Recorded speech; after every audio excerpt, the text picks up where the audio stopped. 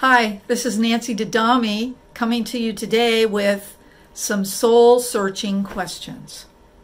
How do you decide what to focus on for the new year?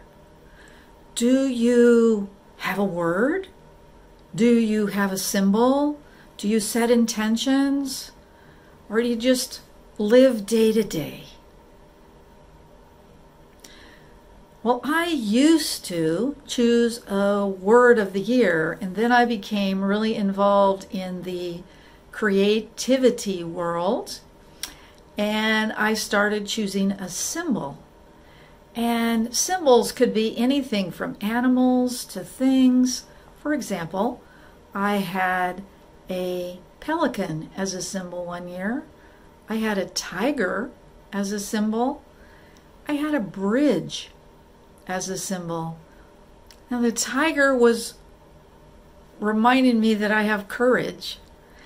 The pelican was reminding me that it's teamwork that gets things done.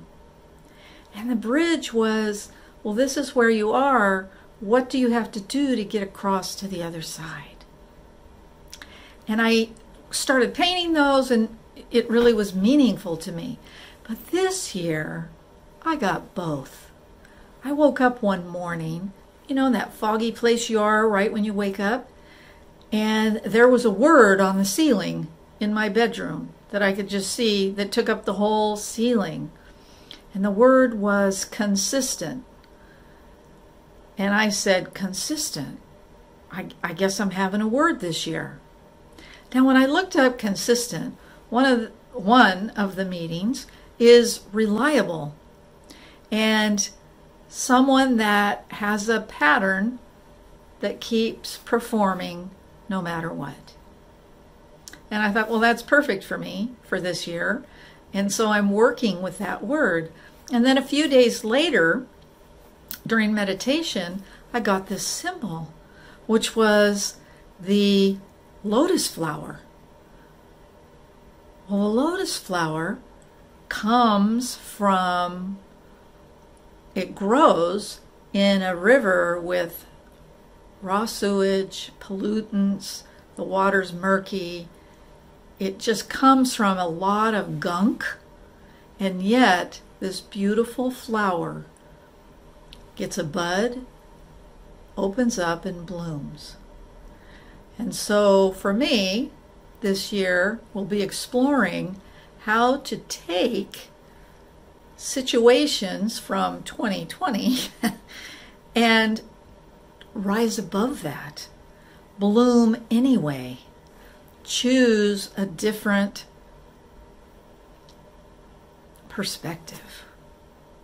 So I want to show you something I've done, because one of the things I will do is I will create a large painting to hang in my house, and I will show you that as I do. But I started a journal, and I wanted to show you the journal, just the beginning of it, because this sets the focus for my year. So here it is, and it's 2021 with my word consistent, with my painting of my lotus, and it's got my name.